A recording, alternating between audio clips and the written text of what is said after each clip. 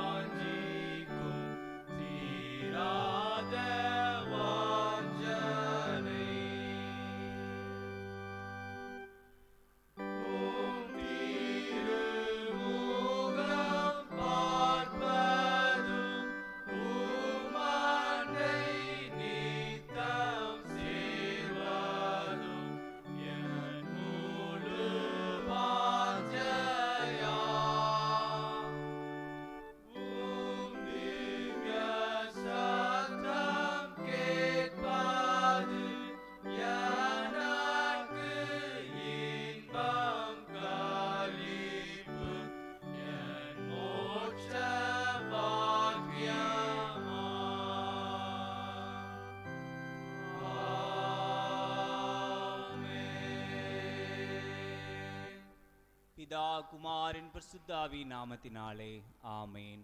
பரமண்டலங்களில் இருக்கிற எங்கள் பிதாவே, உம்முடைய நாமம் பரிசுத்தப்படுவதாக, உம்முடைய ராஜ்யம் வருவதாக, கிறிஸ்தவர்களே செய்யப்படுவது போல பூமியிலும் செய்யப்படுவதாக. எங்களுக்கு உதவாய் மன்னிக்கிறது போல எங்கள் குற்றங்களை மன்னியும். எங்களை சோதனையில் பிரவேசிக்கப்படாமல் தீமையில் கொள்ளும். ராஜ்யம் வல்லமையும் மகிமையும் என்றைக்கும் உடையவரே.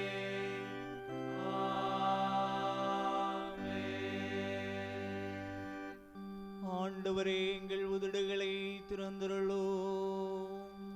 அப்பொழுது எங்கள் வாய் உம்முடைய புகழை அறிவிக்கும். தேவனே, எங்களை ரட்சிக்க விரைவாய் வாரோ. ஆண்டவரே, எங்கள் சரண தீவிரியும். பிதாவுக்கும் குமாரனுக்கும் பரிசுத்த ஆவிக்கும் மகிமை உண்டாவதாக. ஆதியிலும் இப்பொழுதும் எப்பொழுதுமான சதாகாலங்களிலும் மகிமை உண்டாவதாக. ஆமென். கர்த்தரை துதியுங்கள். கர்த்தருடைய நாமம் துதிக்கப்படுவதாக.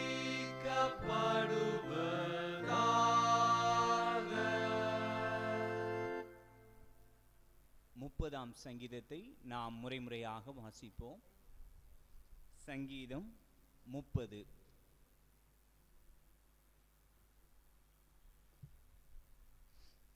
கர்த்தாவே, என் சத்துருக்கள் என்னை மேற்கொண்டு மகிழ ஒட்டாமல் நீர் என்னை கைதூக்கி எடுத்தபடியினால் நான் உம்மை போற்றுவேன். என் தேவனாகிய கர்த்தாவே, உம்மை நோக்கி கூப்பிட்டேன், என்னை நீர் குணமாக்கினீர். கர்த்தாவே, நீர் என் ஆத்துமாவை பாதாளத்திலிருந்து ஏற பண்ணி நான் குழியில் இறங்காதபடி என்னை உயிரோடே காத்தீர். கர்த்தருடைய பரிசுத்தவான்களே, அவரை கீர்த்தனம் பண்ணி அவருடைய பரிசுத்தத்தின் நினைவு கூறுதலை கொண்டாடுங்கள். அவருடைய கோபம் ஒரு நிமிஷம், அவருடைய தயவோ நீடிய வாழ்வு. சாயங்காலத்தில் அழுகை தங்கும், விடியற் காலத்திலே களிப்புண்டாகும். நான் ஒரு காலும் அசைக்கப்படுவதில்லை என்று என் வாழ்விலே சொன்னேன். கர்த்தாவே, உம்முடைய தயவினால் நீர் என் பர்வதத்தை திடமாய் நிற்க பண்ணியிருந்தீர். உமது முகத்தை நீர் மறைத்து கொண்ட போதோ நான் கலங்கினவனானேன். நான் குழியில் இறங்குகையில் என் இரத்தத்தால் என்ன லாபம் உண்டு? புழுதி உம்மை துதித்து உமது சத்தியத்தை அறிவிக்குமோ? கர்த்தாவே, நீர் எனக்கு செவி கொடுத்து என்மேல் இரக்கமாயிரும். கர்த்தாவே, நீர் எனக்கு சகாயராயிரும் என்று சொல்லி கர்த்தாவே, உம்மை நோக்கி கூப்பிட்டேன், கர்த்தரை நோக்கி கெஞ்சினேன். என் புலம்பலை ஆனந்த களிப்பாக மாற பண்ணினீர். என் மகிமை அமர்ந்திராமல் உம்மை கீர்த்தனம் பண்ணும்படியாக நீர் என் இரட்டை களைந்து போட்டு மகிழ்ச்சி என்னும் கட்டினால் என்னை இடை கட்டினீர். என் தேவனாகிய கர்த்தாவே, உம்மை என்றென்றைக்கும் துதிப்பேன்.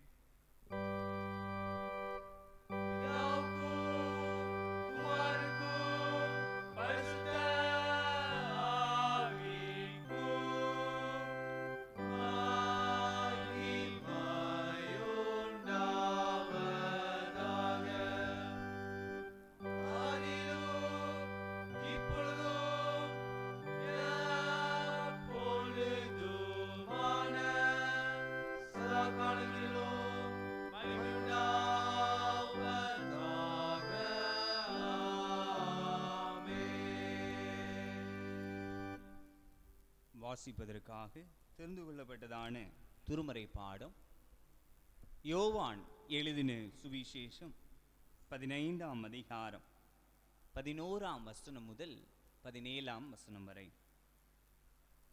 யோவான் 15ஆம் அதிகாரம் 11ஆம் வசனம் முதல். என்னுடைய சந்தோஷம் உங்களில் நிலைத்திருக்கும்படிக்கும் உங்கள் சந்தோஷம் நிறைவாய் இருக்கும்படிக்கும் இவைகளை உங்களுக்கு சொன்னேன். நான் உங்களில் அன்பாய் இருக்கிறது போல நீங்களும் ஒருவரில் ஒருவர் அன்பாய் இருக்க வேண்டும் என்பதே என்னுடைய கற்பனையாய் இருக்கிறது. ஒருவன் தன் சிநேகிதருக்காக தன் ஜீவனை கொடுக்கிற அன்பிலும் அதிகமான அன்பு ஒருவரிடத்திலும் இல்லை. நான் உங்களுக்கு கற்பிக்கிற யாவையும் நீங்கள் செய்வீர்களானால் என் சிநேகிதராய் இருப்பீர்கள். இனி நான் உங்களை ஊழியக்காரர் என்று சொல்லுகிறதில்லை. ஊழியக்காரன் தன் எஜமான் செய்கிறதை அறிய மாட்டான். நான் உங்களை சிநேகிதர் என்றேன். ஏனெனில் என் பிதாவினிடத்தில் நான் கேள்விப்பட்ட எல்லாவற்றையும் உங்களுக்கு அறிவித்தேன். நீங்கள் என்னை தெரிந்து கொள்ளவில்லை, நான் உங்களை தெரிந்து கொண்டேன். நீங்கள் என் நாமத்தினாலே பிதாவை கேட்டுக்கொள்வது எதுவோ அதை அவர் உங்களுக்கு கொடுக்கத்தக்கதாக நீங்கள் போய் கனி கொடுக்கும்படிக்கும் உங்கள் கனி நிலைத்திருக்கும்படிக்கும் நான் உங்களை ஏற்படுத்தினேன். நீங்கள் ஒருவரில் ஒருவர் அன்பாயிருக்க வேண்டும் என்றே இவைகளை உங்களுக்கு கற்பிக்கிறேன். வாசிப்பதற்காக தெரிந்து கொள்ளப்பட்டதான திருமறை பாடம் வாசித்தாயிற்று. நாம் யாவரும் இணைந்து நம்முடைய விசுவாசத்தை அறிக்கை செய்வோம். வானத்தையும் பூமியையும் படைத்த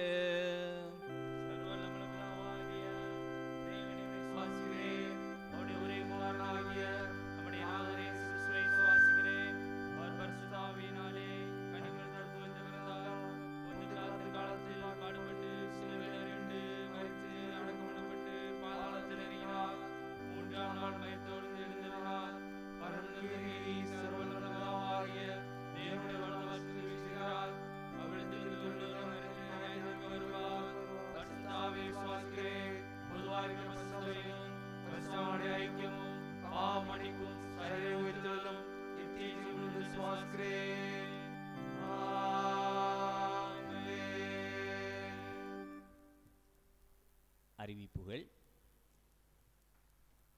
ஆண்டவராகிய இயேசு கிறிஸ்துவின் நாமத்தினாலே உங்கள் அனைவரையும் அன்போடு வாழ்த்துகிறேன். இந்த நாளிலும் இணையதளத்தின் வாயிலாக இல்லங்களில் இருந்தே ஆண்டவருடைய நாமத்தை தொழுது கொள்ளும்படியாய் ஆண்டவர் நமக்கு பாராட்டியிருக்கிற எல்லா தயவுக்காக ஆண்டவருக்கு நாம் நன்றி செலுத்துவோம். நாளைய தினத்திலே காலை 6 மணிக்கு நம்முடைய ஆலயத்தில் வைத்து பரிசுத்த திருவிருந்து ஆராதனை நடைபெறும். சபையார் யாவரும் இந்த ஆராதனையிலே ஜெபத்தோடு நீங்கள் உற்சாகமாய் பங்கெடுக்க உங்களை அன்பாய் கேட்டுக்கொள்கிறோம். வரும்பொழுது நீங்கள் தவறாது முகக்கவசம் அணிந்து வர உங்களை அன்பாய் கேட்டுக்கொள்கிறோம். நாளைய தினம் மாலை 6 மணிக்கு நம்முடைய ஆலயத்தில் வைத்து திடப்படுத்தல் வகுப்புகள் நடைபெறும். திடப்படுத்தல் வகுப்பிலே பங்கு பெறுகிறவர்கள், அதற்காக உங்கள் விண்ணப்ப படிவங்களை சமர்ப்பித்தவர்கள், நீங்கள் இந்த வகுப்புகளிலே தவறாது பங்கு பெற உங்களை அன்பாய் கேட்டுக்கொள்கிறோம். வருகின்ற செவ்வாய்க்கிழமை 25ஆம் தேதி நம்முடைய ஆலய பிரதிஷ்டை பண்டிகை தினம். பிரதிஷ்டை பண்டிகையினுடைய பிரதான ஆராதனை மற்றும் பரிசுத்த திருவிருந்து ஆராதனை காலை 6 மணிக்கு நடைபெறும். சபையார் யாவரும் இந்த பண்டிகை ஆராதனையிலே நீங்கள் ஜெபத்தோடு பங்கு பெற்று ஆண்டவர் செய்த நன்மைகளை நினைத்து நன்றி செலுத்த அழைக்கப்படுகிறீர்கள். வருகின்ற 27ஆம் தேதி நம்முடைய ஆலயத்தில் வைத்து பரிசுத்த திடப்படுத்தல் ஆராதனை நடைபெற இருக்கிறது. மாலை 3 மணிக்கு திடப்படுத்தல் ஆராதனை நடைபெறும். இந்த திடப்படுத்தல் ஆராதனைக்கான ஒத்திகை நிகழ்வு காலை 10 மணிக்கு நடைபெறும். அதிலே திடப்படுத்தல் எடுக்கின்ற ஒவ்வொருவரும் இந்த ஒத்திகை நிகழ்விலே தவறாது நீங்கள் பங்கெடுக்க உங்களை நினைவுபடுத்துகிறோம். கர்த்தர் இந்த பண்டிகை நாட்களையும் நம் அனைவருக்கும் ஆசீர்வாதமாக்கி தருவாராக. உங்கள் ஜெபங்களிலே இந்த பண்டிகை ஆராதனைகளுக்காக மற்றும் திடப்படுத்தல் ஆராதனைகளுக்காக நீங்கள் ஜெபித்துக் கொள்ளவும் உங்களை அன்பாய் கேட்டுக்கொள்கிறோம். ஆண்டவருடைய வார்த்தையை நாம் கேட்பதற்கு முன்பாக நாம் யாவரும் இணைந்து கீதம் 646 ஆராதனை கீதம் 387 பாடுவோம். யாரிலும் மேலான அன்பர் மானேசரே.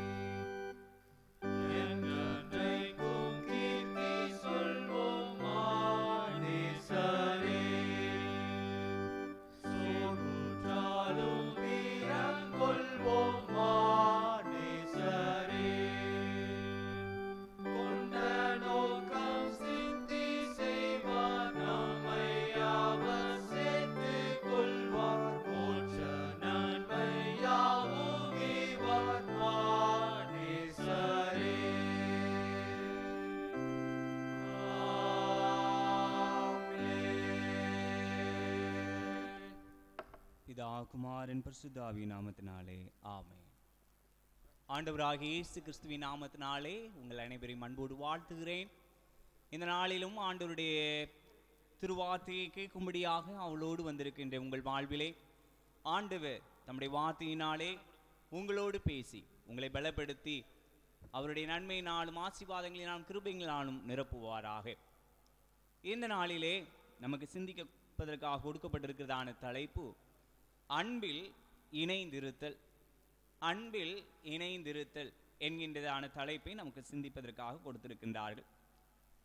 தியான பகுதி யோவான் எழுதின சுவிசேஷம் 15ஆம் அதிகாரம் 11ஆம் வசனம் முதல் 17ஆம் வசனம் வரை உள்ள பகுதிகளே. நான் உங்களில் அன்பாய் இருக்கிறது போல நீங்களும் ஒருவரோடு ஒருவர் அன்பாய் இருக்க வேண்டும் என்பதே என்னுடைய கற்பனையாய் இருக்கிறது. நான் உங்களில் அன்பாய் இருக்கிறது போல நீங்களும் ஒருவரில் ஒருவர் அன்பாய் இருக்க வேண்டும் என்பதே என்னுடைய கற்பனையாய் இருக்கிறது. ஆண்டவர் இயேசு இந்த வார்த்தையை தம்முடைய சீடர்களோடு பகிர்ந்து கொள்கிறார். யோவான் எழுதின சுவிசேஷம் 13ஆம் அதிகாரத்திலே ஆண்டவர் தம்முடைய சீடர்களோடு தனிப்பட்ட முறையில் பேசும் பொழுது அவர் சொல்லுவார், இன்னும் கொஞ்ச காலம்தான் நான் உங்களோடு கூட இருக்க போகிறேன், கொஞ்ச காலம்தான் நீங்கள் என்னை காணவும் இருக்கிறீர்கள். ஆக மந்தைகள் சிதறடிக்கப்படும் என்கின்றதான சிந்தனைகளை எல்லாம் தம்முடைய சீடர்களோடு பகிர்ந்து கொள்ள ஆரம்பித்தார். இன்னும் கொஞ்ச காலம்தான் நான் உங்களோடு கூட இருக்க போகிறேன் என்கின்ற வார்த்தையை சீடர்கள் கேட்டபோது அவர்களுடைய இருதயம் கலங்கினது. அவர்கள் கலக்கமுற்றார்கள். ஆகவேதான் ஆண்டவர் இயேசு அவர்களை பார்த்து சொன்னார், உங்கள் இருதயம் கலங்காது இருப்பதாக, தேவனிடத்தில் விசுவாசமாயிருங்கள், என்னிடத்திலும் விசுவாசமாயிருங்கள் என்று சொல்லி அவர்களை ஆறுதல் படுத்துகிறார், அவர்களை உற்சாகப்படுத்துகிறார். அதை 14ஆம் அதிகாரத்திலே வாசிக்க முடியும். தொடர்ந்து தம்முடைய வார்த்தையை தம்முடைய சீடர்களோடு பகிர்ந்ததுக்கு பிற்பாடு போவோம் மாறுங்கள் என்று சொல்லி அழைத்து செல்கிறார். அப்படி அழைத்து செல்லும் பொழுது ஒரு திராட்சை செடியை காண்கின்றார். அந்த திராட்சை செடியை வைத்து தன்னை உருவகப்படுத்தி அதை ஜனங்கள் அவர் தம்மோடு அந்த சீடர்கள் புரிந்து கொள்ளும் விதமாக சொல்லுகிறார், நானே மெய்யான திராட்சை செடி என்று சொல்லி அந்த திராட்சை செடியை மையமாக வைத்து தம்முடைய சீடர்களுக்கு போதிக்க தொடங்கினார். அந்த போதனையை தொடர்ந்துதான் ஆண்டவர் இயேசு சொல்லுகிறார் இந்த வசனத்தை, நான் உங்களில் அன்பாய் இருக்கிறது போல நீங்களும் ஒருவரோடு ஒருவர் அன்பாய் இருக்க வேண்டும் என்பதே என்னுடைய கற்பனையாயிருக்கிறது என்று சொல்லி, நான் உங்களில் அன்பாய் இருக்கிறேன். நாம் வாசிக்க கேட்ட திருமறை பகுதியிலே ஆண்டவர் நம்மீது எப்படிப்பட்டவராக இருக்கிறார், நாம் என்ன செய்ய வேண்டும் என்று சொல்லி எதிர்பார்த்திருக்கிறார் என்பதை நாம் காண முடியும். அதை தான் நாம் இந்த நாளிலே சிந்திக்கவும் இருக்கிறோம். ஆண்டவர் இயேசு தம்முடைய சீடர்கள் மீது அன்பு கூர்ந்திருந்தார். சீடர்களும் ஆண்டவர் இயேசுவின் மீது அன்புடையவர்களாக இருந்தார்கள். ஆகவேதான் ஆண்டவர் இயேசு சொன்னார், நான் உங்களில் அன்பாய் இருக்கிறேன் என்று சொல்லி. யோவான் எழுதின சுவிசேஷம் 6ஆம் அதிகாரம் 67ஆம் வசனத்திலே வாசிக்கும் பொழுது ஆண்டவர் இயேசு தம்முடைய சீடர்களை பார்த்து சொல்வார், நீங்களும் போய்விட மனதாயிருக்கிறீர்களோ என்று சொல்லி. அப்பொழுது அவருடைய சீடர்கள் சொன்னதான காரியம், சீடர்களுடைய பிரதிநிதியாகிய பேதுரு சொல்லுகிறார், நித்திய ஜீவ வசனங்கள் உம்மிடத்திலே உண்டே, ஆண்டவரே நாங்கள் யாரிடத்தில் போவோம் என்று சொல்கிறார், நீதான் மெய்யான கிறிஸ்து என்று சொல்லியும் அறிக்கை செய்கிறார். இவ்விதமாக சீடர்களும் ஆண்டவர் இயேசுவின் மீது அன்புடையவர்களாக இருந்ததோடு கூட அவர் யார் என்பதை அறிக்கை செய்கிறவர்களாகவும் இருந்தார்கள். ஆகவே இந்த வேத பகுதிகளிலே முதலாவது நாம் பார்க்கும் பொழுது நான் உங்களில் அன்பாய் இருக்கிறேன் என்கின்றதான சிந்தனையை நாம் அறிய முடியும். நான் உங்களில் அன்பாய் இருக்கிறேன். பொது மொழிபெயர்ப்பிலே இதை வாசிக்கும் பொழுது நான் உங்களிடம் அன்பு கொண்டிருக்கிறேன் என்று சொல். பிரியமானவர்களே, ஆண்டவருடைய கிருபை நிறைந்த வார்த்தையை கேட்டுக்கொண்டிருக்கிற உங்களை பார்த்து ஆண்டவர் சொல்கிறார், நான் உங்கள் மீது அன்பாய் இருக்கிறேன், நான் உங்கள் மீது அன்பாய் இருக்கிறேன் என்று சொல்கிறார். வேத வசனமும் அதற்கு தெளிவான வசனங்களை நமக்கு கற்றுத் தருகிறது. யோவான் 3:16 நம் அனைவருக்கும் தெரிந்த ஒன்று. தேவன் தம்முடைய ஒரே பேரான குமாரனை விசுவாசிக்கிறவன் எவனோ அவன் கெட்டு போகாமல் நித்திய ஜீவனை அடையும்படிக்கு அவரை தந்தருளி இவ்வளவாய் உலகத்தில் அன்பு கூர்ந்தார் என்று சொல்லி நாம் வாசிக்க முடியும். தம்முடைய குமாரனாகிய இயேசு கிறிஸ்துவை நமக்காக தந்தருளினவர் நம்முடைய பிதாவாகிய தேவன். நம்மீது அன்பு கொண்டு பிதாவாகிய தேவன் குமாரனை அனுப்பினார்.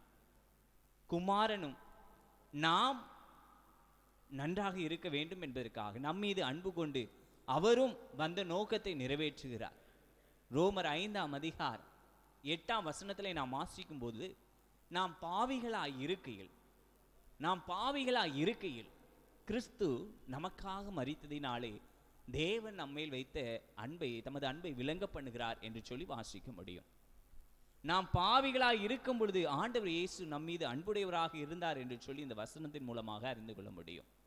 1 யோவான் 4:8 வாசிக்கும் பொழுது தேவன் அன்பாகவே இருக்கிறார் என்று சொல்லியும் நாம் வாசிக்க முடியும். ஆகவே நம்முடைய தேவன் நம்மீது அன்புடைய தேவன். நான் உங்கள் மீது அன்பாய் இருக்கிறேன் என்று சொல்லுகிறார். ஆகவே பிரியமானவர்களே, நம்முடைய ஆண்டவர் நம்மீது அன்புடைய தெய்வமாக இருக்கிறார். நம்முடைய தேசத்தினுடைய முன்னாள் பிரதமர் ஜவஹர்லால் நேரு அவர்கள் லண்டன் நகரிலே படித்து கொண்டிருக்கும் பொழுது, நேரு அவர்களுடைய தகப்பனார் தன்னுடைய மகனுக்காக அந்த கல்லூரியினுடைய அனைத்து வாசல்களிலும் வாகனத்தை விட்டிருப்பாராம். அனைத்து வாசலிலும் கார்கள் நிற்குமா. என் மகன் எந்த வாசல் வழியாக வந்தாலும் அவன் பத்திரமாக வீட்டுக்கு வந்து சேர்ந்திட வேண்டும் என்பதற்காக அப்படி ஒரு காரியத்தை நேரு அவர்களுடைய தகப்பனார் ஒழுங்குபடுத்தி வைத்திருந்தார்கள். ஒரு தகப்பன் தன் மேல் பிள்ளையின் மீது கொண்டிருக்கக்கூடிய அன்பை நாம் இந்த நிகழ்வின் மூலமாக அறிய முடிகிறது. இந்த உலக தகப்பன் தன்னுடைய பிள்ளைக்காக செய்யக்கூடியதான அன்பு. வேதம் நமக்கு என்ன கற்றுத் தருகிறது? பொல்லாதவர்களாகிய நீங்கள் உங்கள் பிள்ளைகளுக்கு நல்ல ஈவுகளை கொடுக்க அறிந்திருக்கும் போது பரலோகத்தில் இருக்கிற பிதா தம்மிடத்தில் வேண்டிக் கொள்ளுவர்களுக்கு நன்மையானவைகளை கொடுப்பது அதிக நிச்சயம் அல்லவா என்று நமக்கு சொல்லி தருகிறது. மத்தேயு 7:11 நாம் வாசிக்க முடியும். ஆண்டவர் இயேசு நம்மீது மிகுந்த அன்புடையவராக இருக்கிறார். நம்முடைய வாழ்க்கையிலே நன்மையை அருள வேண்டும் என்று சொல்லியே விரும்புகிறார். ஆக அன்பாய் இருக்கின்ற தேவன் நமக்கு நிபந்தனைகளையும் சொல்லிக் கொடுக்கின்றார். நான் உங்களில் அன்பாய் இருக்கிறேன். அதோடு கூட அவர் நின்று விடாதபடி தொடர்ச்சியாக சொல்கிறார், நீங்களும் ஒருவரில் ஒருவர் அன்புள்ளவர்களாய் இருங்கள். ஆண்டவர் இயேசு நான் உங்கள் மீது அன்பாய் இருக்கிறேன் என்று சொன்னவர், நீங்களும் அதே போல இருங்கள் என்று சொல்லி நமக்கு ஒரு நிபந்தனையுள்ள ஒரு ஆலோசனையும் அவருடைய வார்த்தையும் நமக்கு கற்றுக் கொடுத்திருக்கிறார். நாமும் ஒருவரில் ஒருவர் அன்புடையவர்களாக இருக்க வேண்டும். ஏன் அன்புடையவர்களாக இருக்க வேண்டும்? வேதம் என்ன சொல்லுகிறது? யோவான் 13:15 நாம் வாசிக்கும் பொழுது, நீங்கள் ஒருவரில் ஒருவர் அன்புள்ளவர்களாக இருந்தால் அதனால் நீங்கள் என்னுடைய சீஷர்கள் என்று அறிந்து கொள்வார்கள்.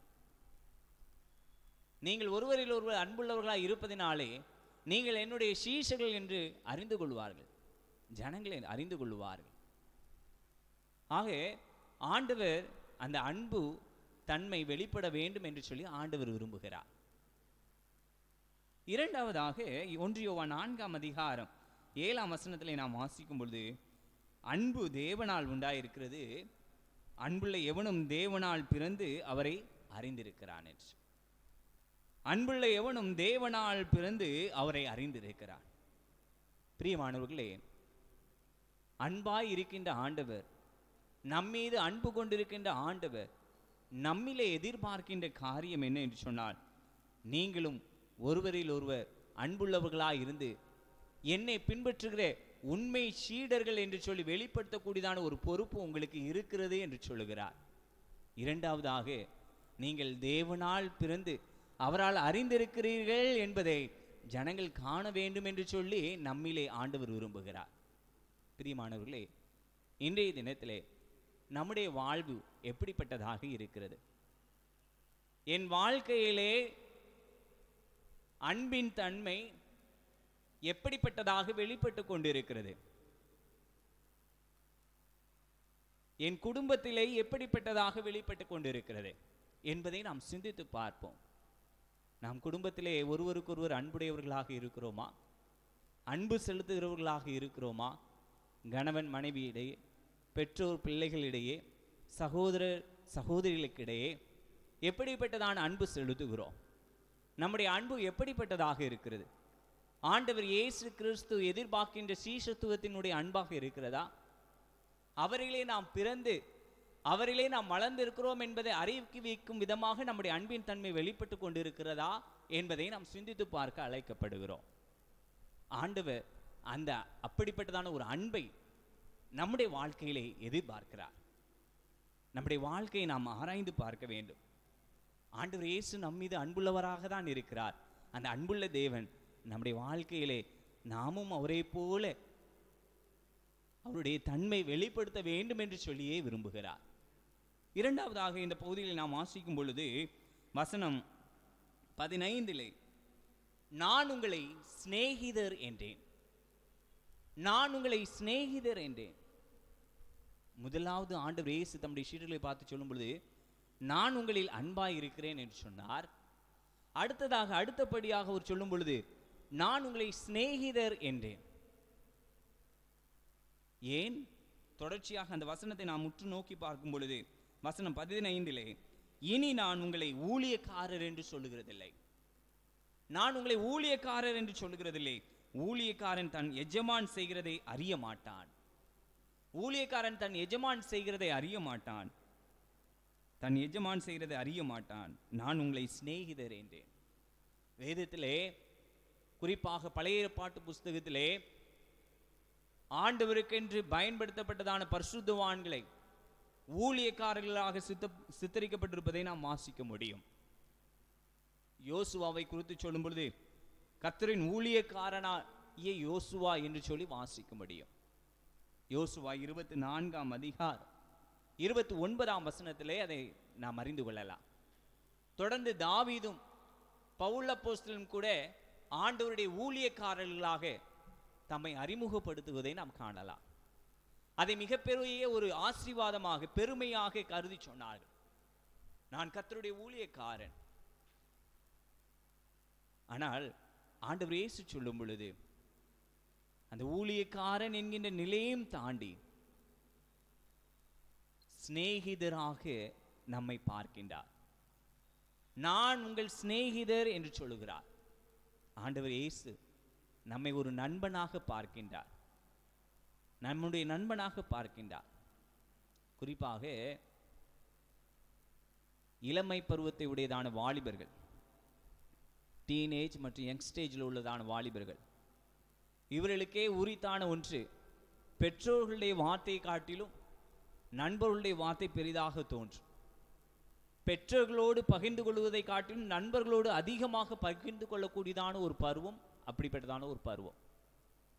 மிகவும் நெருங்கி நன்றாக பேசுவார்கள், நன்றாக பழகுவார்கள், தங்களுடைய இருதயத்தின் எண்ணங்கள் எல்லாவற்றையும் பகிர்ந்து கொள்வார்கள். அதே போல ஆண்டவர் இயேசுவும் நம்முடைய வாழ்க்கையிலே ஒரு சிநேகிதராக இருக்க வேண்டும் என்று சொல்லி விரும்புகிறார். நான் உங்களை சிநேகிதர் என்றேன் என்றார். தம்முடைய சீடர்களை பார்த்து சொன்ன வார்த்தை நான் உங்கள் சிநேகிதர் என்று. நான் உங்கள் சிநேகிதர் என்று. ஆண்டவர் இயேசுவானவர் வாழ்ந்த காலத்திலே அரசவையிலே பல அதிகாரிகள் இருந்தார்கள், பல பொறுப்புடையவர்கள் இருந்தார்கள். ஆனால் அதே சமயம் அரசர்களுக்கென்று நெருங்கிய நண்பர்கள் கூட்டமும் இருந்தது. இந்த நண்பர்களுடைய வாழ்வை பார்க்கும்போது அவர்கள் எந்த நேரத்திலும் அரசர்களோடு பேசுவார்கள், உரிமையோடு பேசுவார்கள், அதிகாரிகளை விட ஒரு செல்வாக்கு மிக்கவர்களாக இருந்தார்கள். இதை அறிந்திருந்த சீடர்களுக்கு ஆண்டவர் இயேசு சொல்லுகிறார், இவ்வண்ணமாக நான் உங்களை சிநேகிக்கிறேன். தன்னை ஒரு அரசன் ஸ்தானத்திலே ஆண்டவர் இயேசு தம்மை வைத்து தம்முடைய சீடர்களோடு சொல்லுகிறார், நீங்கள் எந்த நேரத்திலும் என்னோடு கூட பேசலாம், அதற்கான உரிமையுடையவர்கள் நீங்கள். எல்லா அதிகாரிகளை விட நீங்கள் செல்வாக்கு மிக்கவர்கள் என்கின்றதான ஒரு உரிமையோடு கூட இந்த வார்த்தையை ஆண்டவர் இயேசு தம்முடைய சீடர்களோடு பகிர்ந்து கொள்கிறார். நான் உங்கள் சிநேகிதர் என்று. பிரியமானவர்களே, அவருடைய சிநேகிதர்களாக நாம் காணப்படுவதற்கு இதிலும் ஒரு நிபந்தனையை சொல்லுகிறார். இதிலும் ஒரு நிபந்தனை. என்ன நிபந்தனை? 13-14 வசனத்திலே வாசிக்கும் பொழுது, ஒருவன் தன் சிநேகிதருக்காக தன் ஜீவனை கொடுக்கிற அன்பிலும் அதிகமான அன்பு ஒருவரிடத்திலும் இல்லை. நான் உங்களுக்கு கற்பிக்கிற யாவையும் நீங்கள் செய்வீர்களானால் என் சிநேகிதராய் இருப்பீர்கள். நான் உங்களுக்கு கற்பிக்கிற யாவையும் நீங்கள் செய்வீர்களானால் என் சிநேகிதராய் இருப்பீர்கள். இன்றைய சூழலிலே நண்பனுடைய வார்த்தைக்கு மிகவும் முக்கியத்துவம் கொடுக்கக்கூடியதான ஒரு பருவம் இளமை பருவம் என்று சொன்னேன். நண்பர்கள் என்ன சொல்கிறார்கள்? நண்பர்களுக்காக எதையும் செய்வார்கள். அதே போல ஆண்டவருடைய வார்த்தையை அவ்விதமாகவே கேட்டு கீழ்ப்படிவதற்கு ஆண்டவர் விரும்புகிறார். என்னுடைய வார்த்தையை நீங்கள் கேட்க வேண்டும், அப்படியே நடக்க வேண்டும் என்று சொல்லி விரும்புகிறார். அப்படி நடக்கும் பொழுது நாம் அவருடைய சிநேகிதர்களாக மாறிவிட முடியும். அவர் நம்மை சிநேகிதராக பார்க்க வேண்டும் என்று சொல்லி விரும்புகிறார். ஒரு சிநேகிதனோடு பேசுவது போல நம்மோடு பேச வேண்டும் என்று சொல்லி விரும்புகிறார். அப்படி விரும்புகின்ற ஆண்டவர் நம்மிடத்தில் எதிர்பார்க்கின்ற காரியம், அவருடைய வார்த்தைகளுக்கெல்லாம் நாம கேட்டு நம்ம செய்யும் பொழுது அந்த சிநேகிதன் என்கின்றதான ஒரு நிலையை நம்முடைய வாழ்க்கையில நாம் அடைய முடியும். ஆகவே பிரியமானவர்களே, ஆண்டவர் அந்த ஆவலோடு கூட இன்றைக்கு நம்முடைய வாழ்க்கையை எதிர்பார்த்து கொண்டிருக்கிறார். நீங்கள் என்னுடைய வார்த்தையின்படி செய்வீர்களா? நான் சொல்லுகிற வார்த்தையின்படி நீங்கள் செய்வீர்களா? நான் உங்களோடு பேசுகிற ஒவ்வொரு வார்த்தைகளின்படி நீங்கள் செய்வீர்களா என்று சொல்லி அவர் எதிர்பார்த்து கொண்டிருக்கிறார். பர்மா தேசத்திலே ஆண்டவருடைய திருப்பணியை நிறைவேற்றி வந்ததான அதோனிராம் ஜட்சனுக்கு ஒரு நெருங்கிய நண்பர் இருந்தார். அவர் புத்த சமயத்தை தழுவி இருந்தார். அவரிடத்திலிருந்துதான் இவர் பர்மா மொழியை கற்று பர்மா மொழியிலே பரிசுத்த வேதாகமத்தை மொழிபெயர்ப்பதற்கான எல்லா காரியங்களையும் பெற்று வந்தார். அப்படி இருக்கும் பொழுது ஒரு குறிப்பிட்ட கட்டத்திலே அந்த நண்பர் ஆண்டவர் இயேசுவை தெய்வமாக ஏற்றுக்கொள்கிறேன் என்றும் நான் ஞானஸ்நானம் பெற விரும்புகிறேன் என்றும் சொல்லி சொன்னார். அன்றைய சூழலிலே அதோனிராம் ஜட்சன் ஊழிய பணி செய்ததான் அந்த காலகட்டத்திலே பல வருடமாக ஊழியம் செய்து சிலரை 5 எண்ணிக்கைக்கு உட்பட்டதான சிலர் தான் ஆண்டவர் இயேசுவை ஏற்றுக்கொண்டார்கள். அப்படிப்பட்டதான ஒரு காலம். ஆக இவர் விருப்பம் தெரிவித்தார். ஆனால் அதோனிராம் ஜட்சன் சொன்னார், நீங்கள் ஆண்டவர் இயேசுவை தெய்வமாக ஏற்றுக்கொண்டிருக்கிறீர்கள், அவருடைய வேத வசனத்தின்படி வாழ்வீர்கள் என்று சொல்லுகிறீர்கள். அதுக்கு 1 மாதம் உங்களுக்கு காலம் கொடுக்கிறேன், ஒரு மாத கால அவகாசம் கொடுக்கிறேன். அதிலே நான் உங்களை கவனிப்பேன். ஆண்டவர் இயேசு கிறிஸ்துவை போல வேதத்தின்படி நீங்கள் வாழ்கிறீர்களா என்று சொல்லி பார்ப்பேன். அதற்கு பிற்பாடு தான் நான் உங்களுக்கு ஞானஸ்நானம் கொடுப்பேன் என்று சொன்னார். உடனே அவரும் கேட்டுக்கொண்டு சரி என்று சொல்லிவிட்டார். 2 வாரம் கழித்தது. அதோனிராம் ஜட்சனும் அந்த நண்பரும் நடந்து சென்று கொண்டிருந்தார்கள். அப்பொழுது எதிரே ஒரு பெண்ணை ஒரு கூட்டத்தார் கை கால்களை கட்டி நீர்நிலையிலே கொண்டு செல்வதற்காக, கொண்டு தூக்கி போடுவதற்காக சென்று கொண்டிருந்தார்கள். அப்பொழுது இந்த அதோனிராம் ஜட்சன் அதை கண்ட உடனே அந்த பெண்ணை காப்பாற்றுவதற்காக இவர் முன்பாக விரைந்தார். அதை தடுத்து நிறுத்தி அந்த நண்பர் தான் முன்னுக்கு சென்று அந்த கட்டப்பட்டதான அந்த பெண் தண்ணிக்குள் விழுந்ததினாலே போய் காப்பாற்றுவதற்கான எல்லா காரியங்களையும் செய்கிறார். தொடர்ச்சியாக அதோனிராம் ஜட்சனும் நீருக்குள்ளாக குதித்து அந்த பெண்ணை காப்பாற்றி விடுகிறார்கள். பிற்பாடுதான் ஏன் இப்படிப்பட்டதான ஒரு காரியத்தை செய்தார்கள் என்று சொல்லி கேட்கும் பொழுது அவர் சொன்னார்கள், இந்த பெண் தவறான ஒரு வாழ்க்கை வாழ்ந்தவள், அவள் குற்றவாளி என்று சொல்லி நாங்கள் நினைக்கிறோம். உண்மையிலே இவள் குற்றவாளியாக இருப்பாள் என்று சொன்னால் அந்த நீர்நிலைக்குள்ளாக அமிழ்ந்து விடுவாள். குற்றமற்றவள் என்று சொன்னால் தண்ணீரிலே மிதப்பாள் என்று சொன்னார்கள். அப்பொழுது அதோனிராம் ஜட்சனுடைய நண்பர் சொன்னார், கையை காலை கட்டி நீர்நிலைக்குள்ளாக போட்டால் யாராக இருந்தாலும் மூழ்கிதானே ஆவார்கள், என்ன இப்படிப்பட்டதான ஒரு மூட நம்பிக்கை என்று சொல்ல இருவரும் கைது செய்யப்பட்டு சிறைச்சாலைக்குள்ளாக தள்ளப்பட்டனர். புத்த நீதிபதி நியாயம் விசாரிப்பதற்காக வந்தார். அப்பொழுது அதோனிராம் ஜட்சன் சொன்னார், என்னுடைய தூண்டுதலினால் தான் எனது நண்பர் நீர்நிலைக்குள்ளே குளித்து விட்டார், நாங்களும் குதித்தோம். அவரால் தான் நான் குதித்தேன், இவரால் தான் நான் குதித்தேன் என்று சொல்லி ஒருவருக்கு ஒருவர் சொல்ல அந்த புத்த மத நீதிபதி தொடர்ந்து கேட்டுக்கொண்டு இருந்தார். அதோனிராம் ஜட்சன் சொன்னார், ஆண்டவர் இயேசு கிறிஸ்து இப்படிப்பட்டதான ஒரு சிநேகிதராக இருந்தார். ஒருவருக்காக இன்னொருவர், நாம் பாவிகளாக இருக்கிறதுனால கிறிஸ்து நமக்காக மரித்தார். அதே போல இவர்களுக்காகவும் ஆண்டவர் இயேசு மரித்திருக்கிறார், என்னுடைய நண்பருக்காகவும் ஆண்டவர் இயேசு மரித்திருக்கிறார். அவள் மீது நான் அன்பாக இருக்கிறேன். ஆகவே என்னுடைய நண்பன் தண்டிக்கப்பட வேண்டிய இடத்துல என்னை தண்டியுங்கள் என்று சொன்னார். இந்த வார்த்தைகளை கேட்ட பொழுது அந்த நீதிபதி அமைதியாக இருந்தவர் அதுக்கு நீதி வழங்காமலே எழுந்து போய்விட்டார். ஆண்டவர் இயேசு கிறிஸ்துவனுடைய அன்பு அவளுடைய வாழ்விலே செயலாற்றினதுபடினாலே நீதியே கொடுக்காதபடிக்கு, ஜட்ஜ்மெண்டே கொடுக்காதபடிக்கு அவர் எழும்பி போய்விட்டார். தொடர்ச்சியாக ஆண்டவருடைய திருப்பணி அந்த பகுதியை செய்தார். பிரியமானவர்களே, நாம் ஆண்டவர் இயேசுவின் அன்பை உணர்ந்து நம்முடைய அன்பை மற்றவர்களோடு வெளிப்படுத்தும் விதமாக ஒரு உண்மையான சிநேகத்தோடு கூட நம்முடைய கிறிஸ்தவ பண்பை வெளிப்படுத்துவதற்கு ஆண்டவர் விரும்புகிறார். தொடர்ச்சியாக இந்த பகுதியில் நாம் வாசிக்கும் பொழுது ஆண்டவர் இயேசு சொன்னார், நான் உங்களை தெரிந்து கொண்டேன், நான் உங்களை தெரிந்து கொண்டேன் என்று சொன்னார். வேதத்திலே ஆண்டவர் இயேசு ஒவ்வொருவரையும் ஒவ்வொரு விதமாக அழைத்து தெரிந்தெடுத்திருக்கிறார்.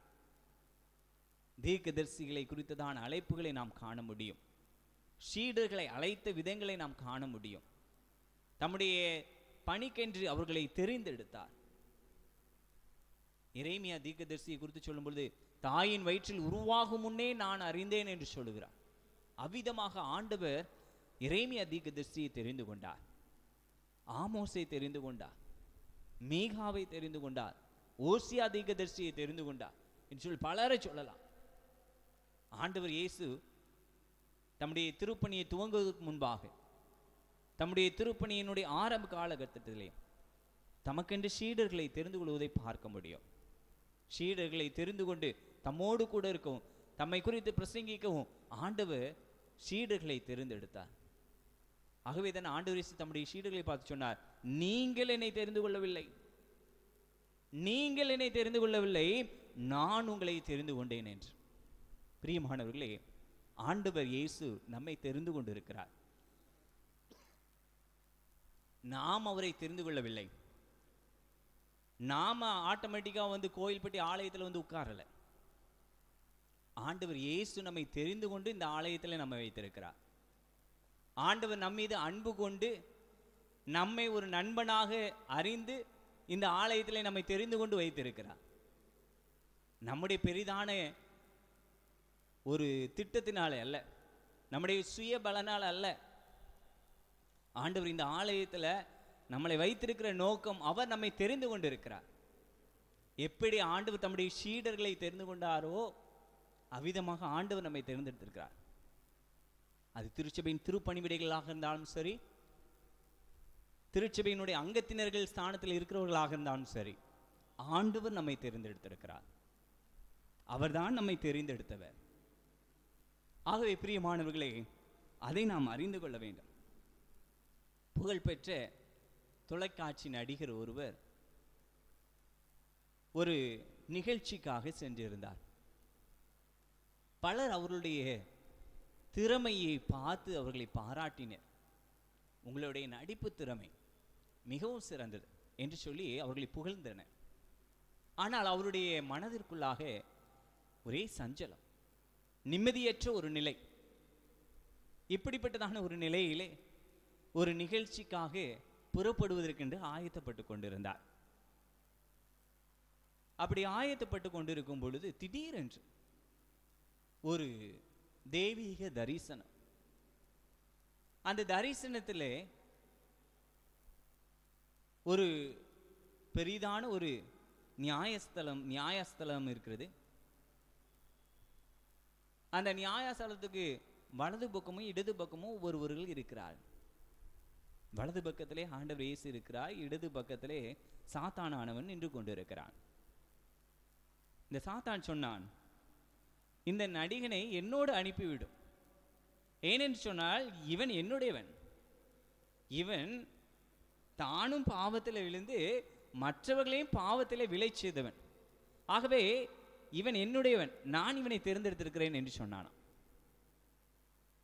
ஆண்டவர் இயேசு அதற்கு பதிலாக சொன்னார், இவன் என்னுடையவன், இவன் என்னுடையவன், இவனுக்காக நான் என்னுடைய பரிசுத்த இரத்தத்தை சிந்தி இருக்கிறேன், ஆகவே நான் இவனை என்னுடையவன், இவனை நான் தெரிந்து கொண்டிருக்கிறேன் என்று சொன்னான். இதுதான் அவன் கண்ட தரிசனம். அந்த தரிசனத்தை கண்டவுடனே அவன் தன் வாழ்விலே ஆண்டவர் இயேசு எவ்வளவாய் என் மீது அன்பு கொண்டு என்னை தெரிந்தெடுத்திருக்கிறார் என்பதை அவன் அறிந்து கொண்டான். இதே போல்தான் பிரியமானவர்களே, ஆண்டவர் நமக்காக நம்மீது அன்பு கொண்டு நாம் பாவிகளாய் இருக்கையிலே அவருடைய பரிசுத்த சரீரத்தை நமக்காக ஒப்பு கொடுத்தார், அவருடைய திரு இரத்தத்தை நமக்காக சிந்தினார். நாம் மீட்கப்பட வேண்டும் என்பதற்காக, நாம் அவருடைய பார்வையிலே தெரிந்து கொள்ளப்பட்டவர்களாக நித்திய ஜீவனை சுதந்திரத்துக் கொள்வதற்கு பாக்கியவான்களாய் ஆகும்படியாக அவர் நமக்காக இந்த உலகத்துக்கு வந்தார், நம்மை தெரிந்தெடுத்திருக்கிறார். ஆகவே பிரியமானவர்களே, ஆண்டவருடைய வார்த்தையை கேட்டுக்கொண்டிருக்கிற உங்கள் வாழ்க்கையிலே ஆண்டவர் சொல்லக்கூடியதான காரியம், நீங்கள் என்னை தெரிந்து கொள்ளவில்லை, நீங்கள் என்னை தெரிந்து கொள்ளவில்லை, நான் உங்களை தெரிந்து கொண்டேன். தொடர்ச்சியாக நிறைவாக யோவான் 15ஆம் அதிகாரம் 16ஆம் வசனத்தினுடைய நிறைவு பகுதியிலே வாசிக்கும் பொழுது, நான் உங்களை ஏற்படுத்தினேன், நான் உங்களை ஏற்படுத்தினேன், எதற்காக? நீங்கள் போய் கனி கொடுக்கும்படிக்கும் உங்கள் கனி நிலைத்திருக்கும்படிக்கும் நான் உங்களை ஏற்படுத்தினேன். நீங்கள் போய் கனி கொடுக்கும்படிக்கும் உங்கள் கனி நிலைத்திருக்கும்படிக்கும் நான் உங்களை ஏற்படுத்தினேன். முதலாவது நாம் சிந்தித்தோம், ஆண்டவர் நம்மீது அன்பாய் இருக்கிறார் என்று சொல்லி. நான் உங்கள் மீது அன்பாய் இருக்கிறேன் என்று சொன்னார், நான் உங்களை சிநேகிதர் என்றேன் என்று சொன்னார், நான் உங்களை தெரிந்து கொண்டேன் என்று சொன்னார். நிறைவாக சொல்லும் பொழுது, நான் உங்களை ஏற்படுத்தினேன், நான் உங்களை ஏற்படுத்தினேன். எதற்காக? கனி கொடுக்கும்படியாக. கனி கொடுப்பதோடு நின்று விடாதபடி அந்த கனி நிறைந்த வாழ்க்கை தொடர்ந்து நிலைத்திருக்கும்படியாக ஆண்டவர் நம்மை ஏற்படுத்தி இருக்கிறார். ஆண்டவர் நம்மை ஏற்படுத்தி இருக்கிறார். கனிகள் என்ற உடனே நமக்கு ஞாபகம் வருவது கலாத்தியர் 5ஆம் அதிகாரம் தான். மனப்பாடமா நம்ம சொல்லிடுவோம். ஆவியின் கனியோ என்று சொல்லி ஆரம்பித்து அன்பு, சந்தோஷம், சமாதானம், நீடிய பொறுமை, தயவு, நற்குணம், சாந்தம், விசுவாசம், இச்சையடக்கம் என்று சொல்லி நிறைவு செய்து விடுவோம். அந்த கனி நிறைந்ததான ஒரு ஜீவியம் நம்முடைய வாழ்க்கையிலே காணப்படுகிறதா? ஆண்டவர் அதற்காக நம்மை ஏற்படுத்தி இருக்கிறார். அதற்காக ஆண்டவர் நம்மை ஏற்படுத்தி இருக்கிறார். ஆண்டவர் எரேமியா தீர்க்கதரிசிக்கு சொல்லும் பொழுது கூட, எரேமியா 1ஆம் அதிகாரம் 10ஆம் வசனத்திலே ஆண்டவர் எரேமியா தீர்க்கதரிசிக்கு சொல்லும் பொழுது, நான் உன்னை ஏற்படுத்தினேன் என்று சொல்வார். எதற்காக ஏற்படுத்தி இருக்கிறேன் என்பதையும் அதிலே நாம் வாசிக்க முடியும். பார், பிடுங்கவும், இடிக்கவும், அழிக்கவும், கவிழ்க்கவும், கட்டவும், நாட்டவும் உன்னை நான் இன்றைய தினம் ஜாதிகள் மேல், ராஜ்யங்கள் மேலும் ஏற்படுத்தினேன் என்று கர்த்தர் என்னுடனே சொன்னார். எதற்காக இந்த உலகத்தில் எதற்காக என்னை ஏற்படுத்தினேன் என்பதை எரேமியா தீர்க்கதரிசியோடு கூட ஆண்டவர் சொல்லுகிறார். ஆண்டவர் நம்மையும் ஒரு நோக்கத்தோடு ஏற்படுத்தி இருக்கிறார். நம் மீது அன்பு கொண்ட தேவன், நம்மை தெரிந்து கொண்ட தேவன், நம்முடைய வாழ்விலே ஒரு சிநேகிதராய் இருக்க வேண்டும் என்று சொல்லி விரும்புகிறவர் நம்மை ஒரு குறிப்பிட்ட நோக்கத்திற்காக நம்மை ஏற்படுத்தி இருக்கிறார். நாம் எந்த பணியை செய்தாலும் அந்த பணியிலே ஆண்டவருடைய திட்டத்தை நிறைவேற்றுவதற்காக ஆண்டவர் நம்மை ஏற்படுத்தி வைத்திருக்கிறார். ஆண்டவர் நம்மை ஏற்படுத்தி வைத்திருக்கிறார். நம்முடைய பணிகள் இன்றைக்கு என்ன? அந்த பணிகளிலே நாம் எவ்விதமாக ஆண்டவருக்காக, ஆண்டவருடைய நாம மகிமைக்காக செயல்பட்டு வருகிறோம்? மற்றவர்களை எவ்விதமாக நாம் உருவாக்கி வருகிறோம் என்பதை நாம் இந்த வேளையிலே சிந்தித்து பார்க்க வேண்டியது நம்முடைய கடமையாக இருக்கிறது. ஆகவே பிரியமானவர்களே, ஆண்டவர் நம்மை ஏற்படுத்தி இருக்கிறார் கனி கொடுக்கும்படியாகவும் அந்த ஜீவியத்தில் நிலைத்திருக்கும்படியாகவும். ஏதோ ஒரு நாள் காரியமாக சொல்லவில்லை, தொடர்ந்து நம்முடைய வாழ்க்கையிலே அவர் நிலைத்திருக்க வேண்டும் என்று சொல்லி ஆண்டவர் விரும்புகிறார். ஆகவே பிரியமானவர்களே, இன்றைய தினத்திலும் ஆண்டவருடைய வார்த்தை கேட்ட நம்முடைய வாழ்க்கையிலே ஆண்டவர் நம்மை எப்படிப்பட்டவராய் பார்க்கிறார் என்பதையும் அறிந்திருக்கிறோம். ஆண்டவர் எதிர்பார்க்கின்ற காரியத்தையும் நாம் சிந்தித்திருக்கிறோம். ஆண்டவர் நம்மை எப்படிப்பட்டவராய் வைத்திருக்கிறார்? நம்மை நம் மீது அன்புடையவராக, ஒரு சிநேகிதராக, நம்மை தெரிந்து கொண்டவராக, அவருடைய திருத்திட்டத்தை நிறைவேற்றுவதற்கென்று நம்மை ஏற்படுத்தி வைத்திருக்கிறார். அதற்கென்று சில நிபந்தனைகளையும் ஆண்டவர் சென்றிருக்கிறார். அவரை போல நாம் அன்பு கூறவும், அவருடைய கற்பனைகளை கை கொண்டு நிறைவேற்றுகிறவர்களாகவும், அவர் நமக்கென்று உன்னதமான பணிக்கென்று நம்மை தெரிந்தெடுத்திருக்கிறார் என்கின்ற சிந்தனையோடு கூட கனி கொடுக்கின்ற ஜீவியத்திலே நாம் தொடர்ந்து நிலைத்திருப்பதற்கு ஆண்டவருடைய திருச்சன்னிதானத்திலே, ஆண்டவரே என்னை அர்ப்பணிக்கிறேன், என்னை பயன்படுத்தும், உம்முடைய சீடர்களை பயன்படுத்தினது போல என்னையும் பயன்படுத்தும், என்னையும் தெரிந்தெடுத்திருக்கிறீரே, என்னையும் நீர் பயன்படுத்தும் என்று சொல்லி அவருடைய வார்த்தையின்படியே நம்முடைய வாழ்க்கை எல்லா காரியங்களும் செயல்பட ஆண்டவருடைய கரத்திலே நம்மை அர்ப்பணிப்போம். கர்த்தர் நம்மை ஆசீர்வதித்து வழி நடத்துவாராக. ஆமென். ஆண்டவருடைய வார்த்தையை கேட்டு நாம் நம்மை அர்ப்பணிக்கும் வண்ணமாக தேவன்பின் வெள்ளமே திருவருள் தோற்றமே என்கின்ற பாடலை பாடுவோம். கீதம் 8, ஆராதனை கீதம் 16.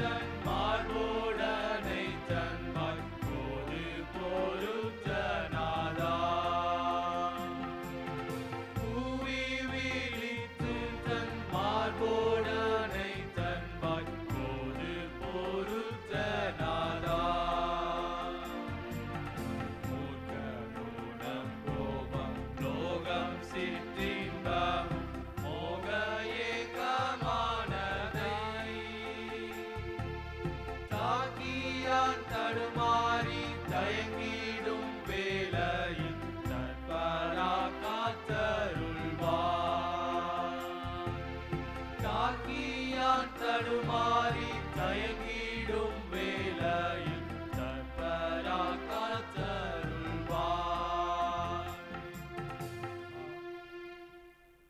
ஜெபம் செய்வோம். அன்பின் ஆண்டவரே, நீர் தந்திருக்கின்ற இந்த பரிசுத்த ஓய்வு நாள் ஆராதனைக்காக உமக்கு நாங்கள் நன்றி செலுத்துகிறோம். ஆண்டவரே, நீர் எங்கள் மீது அன்பாயிருப்பதற்காக உமக்கு நாங்கள் நன்றி செலுத்துகிறோம். எங்களை சிநேகிதனாக நீர் பார்க்கின்றீர். நீர் எங்களை தெரிந்து கொண்டிருக்கிறீர். உம்முடைய திருவுள்ள திட்டத்தை நிறைவேற்றுவதற்கென்று எங்களை ஏற்படுத்தி இருக்கிறேன். உமக்கு நாங்கள் நன்றி செலுத்துகிறோம். ஆண்டவரே, உம்முடைய திருத்திட்டத்தை உணர்ந்து செயலாற்றுவதற்கு எங்களுக்கு உம்முடைய ஒத்தாசையும் உம்முடைய வழிகாட்டுதலையும் ஒவ்வொரு நாளும் எங்கள் வாழ்வில் தந்து எங்களை வழிநடத்தும்படியாய் நாங்கள் ஜெபிக்கின்றோம். அன்பின் ஆண்டவரே, நீர் எங்களுக்கு தந்திருக்கின்ற திருச்சபைக்காக உமக்கு நன்றி. குடும்பங்களுக்காக, குடும்பத்தில் உள்ள ஒவ்வொருவருக்காக உம்முடைய சமூகத்தை நோக்கி வேண்டுதல் செய்கின்றோம். ஆண்டவரே, தங்களுடைய பிள்ளைகளுக்காக வேண்டுதல் செய்கின்றதான பெற்றோர்கள் உண்டு. பெற்றோர்களுடைய ஆசீர்வாதத்துக்காக ஜெபிக்கின்ற பிள்ளைகள் உண்டு. பிள்ளைகளுடைய எதிர்காலத்தினுடைய ஆசீர்வாதத்துக்காக, நன்மைகளுக்காக ஜெபிக்கின்றவர்கள் உண்டு. எல்லோருடைய ஜெபத்தையும் தேவரே கிருபையாய் கேட்டுருளி ஆசீர்வதிக்கும்படியாய் ஜெபிக்கின்றோம். ஆண்டவரே, மகளுக்காக ஜெபாலய தலைவன் உம்முடைய திருச்சன்னிதானத்தில் வேண்டுதல் செய்த பொழுது ஆண்டவரே, தகப்பனுடைய வேண்டுதலை நிறைவேற்றி கொடுத்தீர் அல்லவா? ஆண்டவரே, தன்னுடைய வேலைக்காரனுக்காக மன்றாடின 100க்கு அதிபதியினுடைய வேண்டுதலை ஏற்றுக்கொண்டீர் அல்லவா? அதே போல ஆண்டவரே, உம்முடைய திருச்சன்னிதானத்தில் உம்மை நோக்கி வேண்டுதல் செய்கிற ஒவ்வொருடைய இருதயத்தின் விருப்பங்களையும் நிறைவேற்றி கொடுத்து ஆசீர்வதிப்பீராக. ஆண்டவரே, நீர் எங்களுக்கு தந்திருக்கின்ற இந்த ஆலயத்துக்காக உமக்கு நன்றி செலுத்துகிறோம். வருகின்ற நாட்களில் நடைபெறுகிறதான பண்டிகை ஆராதனையிலும் தேவரீர் உம்முடைய பிரசன்னத்தை எங்களுக்கு தந்து உம்முடைய நாமத்தை நாங்கள் உற்சாகமாய் மகிமைப்படுத்த எங்களுக்கு உதவி செய்வீராக. தொடர்ந்து நீர் தந்திருக்கின்றதான திடப்படுத்தல் ஆராதனையிலும் உம்முடைய மகிமையின் பிரசன்னம் வெளிப்படட்டும். ஆண்டவரே, திடப்படுத்தல் வகுப்பிலே பங்கு பெற்றிருக்கிற ஒவ்வொருடைய வாழ்விலும் உம்முடைய தூய ஆவியின் உடைய வல்லமையினாலே அவர்கள் திடப்படுத்தப்பட, ஆண்டவரே, உம்முடைய திருச்சன்னிதானத்திலே அவர்கள் ஏற்படுத்திக் கொள்கிறதான பிரதிக்கினையிலே அவர்கள் நிலைத்திருக்க தேவரீர் உம்முடைய ஒத்தாசையும் கிருபையும் பொழிந்தருளுவீராக. தொடர்ந்து எங்கள் திருச்சபை நாளுக்கு நாள் எல்லா விதங்களிலும் உம்முடைய நாமத்திற்கு மகிமையாய் வளர்ந்து பிறகு உதவி செய்யுங்க. தொடர்ந்து உம்முடைய கிருபையின் கருத்தில் ஒப்பு வைக்கிறோம். உம்முடைய கிருபையும் மாறாத பிரசன்னம் ஆளுகையும் எப்போதும் எங்களோடு கூட இருந்து எங்களை வழிநடத்தும்படியாய் ஜெபிக்கின்றோம். எங்கள் ஆண்டவர் இயேசு கிறிஸ்துவின் மூலமாய் வேண்டிக் கொள்கிறோம் நல்ல பிதாவே.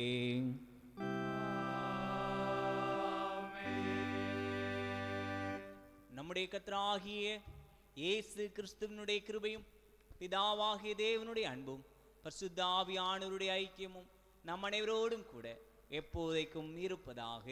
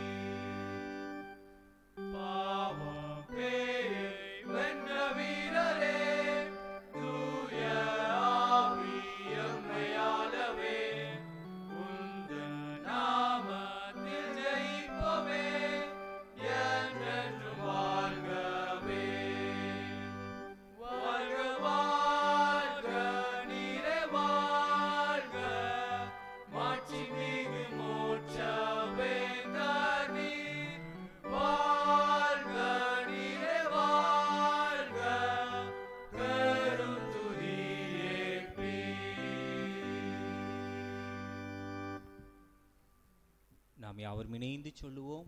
என் ஆத்துமாவே கர்த்தரை ஸ்தோத்திரி, என் முழு உள்ளமே அவருடைய பரிசுத்த நாமத்தை ஸ்தோத்திரி.